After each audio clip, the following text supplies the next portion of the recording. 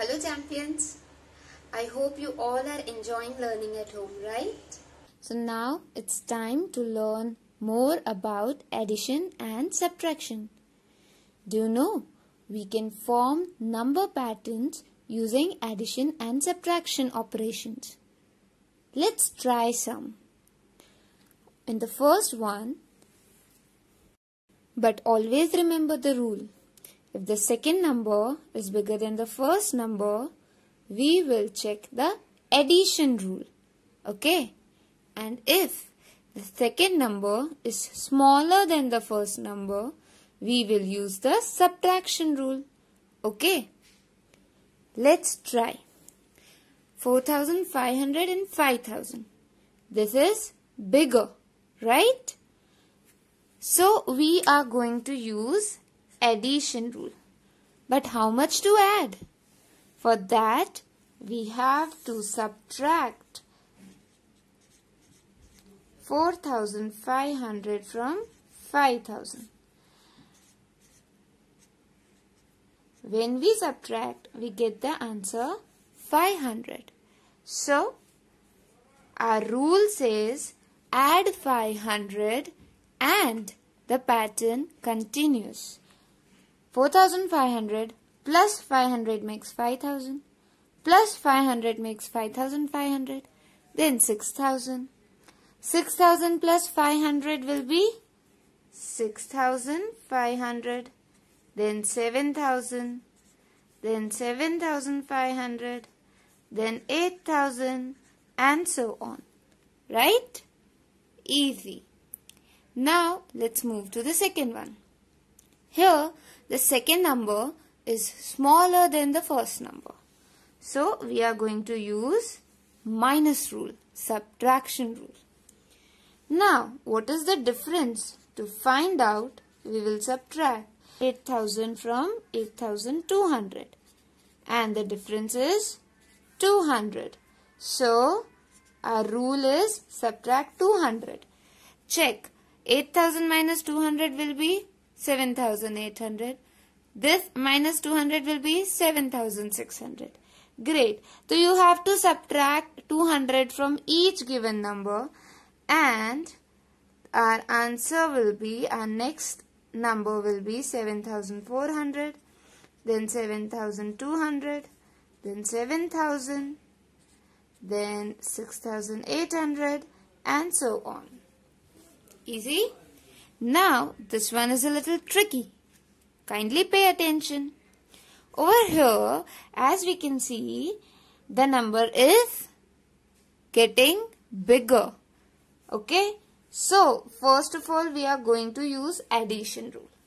So, 2,000 minus 1,000 is 1,000. Okay? So, the number gets bigger by 1,000. Our first rule says plus 1,000. But then, as you can see, the number becomes smaller, which means we have two rules over here. First, we have to add 1,000, then we have to subtract. 2,000 minus 1,500 gives 500. Okay, so first add 1,000, then subtract 500. After this, we again added 1,000. Now, again we'll subtract 500. Now, again we will add 1,000. So, it will become 3,000. Now, again subtract 500. It will become 2,500. Then, add 1,000, which makes 3,500. So, in this way, addition and subtraction can be useful to form patterns. And now it's time to go to the story sums. In practical life, we come to some situations where we have to add or subtract to calculate the answers that we need. Story sums are the example of such situation. Okay? Let's look at the first one. A vacation fair was held. 19,460 people visited on Friday. So first of all, encircle the number. Okay. Why? I'll tell you later. Right now, let's continue reading. So 19,460 people on Friday. 20,640 people visited on Saturday. So circle the next number. And 25,437 people visited on Sunday. How many people visited the fair in these 3 days? Over here, as we can see, we have to find the total number of people who visited the fair in 3 days. Right? So, when we have to find the total, we will add. Exactly. We will use addition. So, let's start writing the answer. But, this is a story sum. We cannot directly write the sum. We also have to form the statements. And I made you encircle these numbers so that we can form the statements easily. See how. On the place of the number, we will write number of people visited on Friday. So, our solution begins number of people visited on Friday is equal to 19,460. Now, our second statement will be number of people visited on Saturday. So, here it goes. Number of people visited on Saturday is equal to 20,640. Lastly, number of people visited on Sunday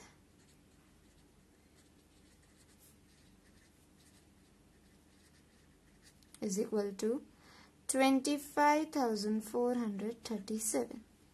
Now we simply have to add these three numbers. 0 plus 0 plus 7 remains 7. 6 plus 4. 7, 8, 9, 10. 10 plus 3, 13. So 1 goes up. 4 plus 1 is 5. 6 plus 5. 7, 8, 9, 10, 11. 11 plus 4. 12, 13, 14, 15. So 5 down, 1 goes up. 9 plus 1 is 10. 10 plus 0 remains 10. And 10 plus 5 becomes 15. Again 1 up, 5 down. 1 plus 1, 2. 2 plus 2, 3, 4. 4 plus 2, 5, 6. So the answer is 65,537 people. So our last statement is total number of people is equal to 65,537. We will also write the statement for answer. Okay? For writing the statement of answer, instead of how many, we will write our answer 65,537 people visited the fair in these days. Visited the fair. So, it's not that difficult. The statements are given in the question itself. You just have to find out and arrange them properly. I know you can do this on your own. Try the same sum doing on your own without looking at this solution. Come on, try it. Now let's try solving one more sum. Ready? Let's read the question. A stadium was occupied by 3,252 children and 7,653 adults. Okay? The stadium has 25,575 seats in all. Now, to imagine this properly, I'll draw one diagram. Suppose these are the total seats in the stadium. Okay? Out of this, these many seats were occupied by children and these seats were occupied by adults. We have to find the remaining seats. For this, we will first find out the total number of occupied seats. Okay? So, here we have to first add how many seats are occupied in all. Okay? So, some of the seats are occupied by children and some of the seats are occupied by adults. Let's start writing the solution. Step 1. Number of seats occupied by children is equal to 3,252. Number of seats occupied by adults is equal to 7,653. Total seats occupied is equal to, we have to add 3 plus 2 for 5, 5 plus 5, 6, 7, 8, 9, 10. 2 plus 1, 3 and 6 plus 3, 7, 8, 9. 7 plus 3, 8, 9, 10. So, the total seats occupied were 10,905. Okay. Now, out of the total seats, if we remove the occupied seats, we will get how many seats are left. Right? So, let's find out. Step 2. Out of the total seats, we are going to subtract, remove the occupied seats, total occupied seats. Let's start.